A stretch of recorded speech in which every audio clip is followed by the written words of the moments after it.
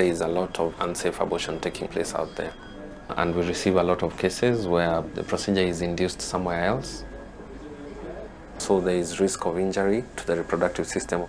There is risk of infection. There is risk of bleeding. If someone induced an abortion outside and they came in and despite all the management, the services that were provided, the outcome was still poor. It has a negative impact, of course, on the provider. Remember, you don't know what crude equipment they might have used to do the unsafe abortion. So you first have to assess external genitalia. Are there any lacerations? After you assess, you now do the bimanual examination.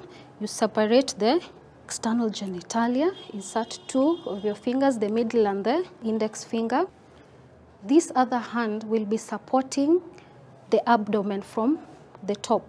So in the past, it has been that 3 doctors would determine if a woman has the right to have this particular procedure.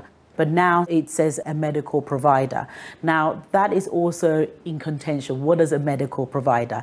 We've had some direction from the ministry on that, and a doctor can delegate to a mid-level provider to provide these services.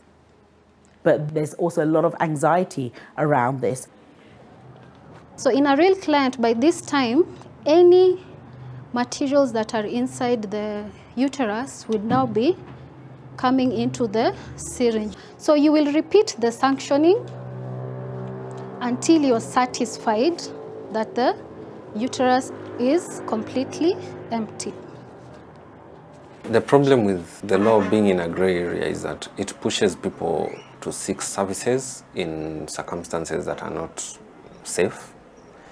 By the time that client is coming in bleeding or having sepsis because they tried to terminate out there, already society has failed them one time.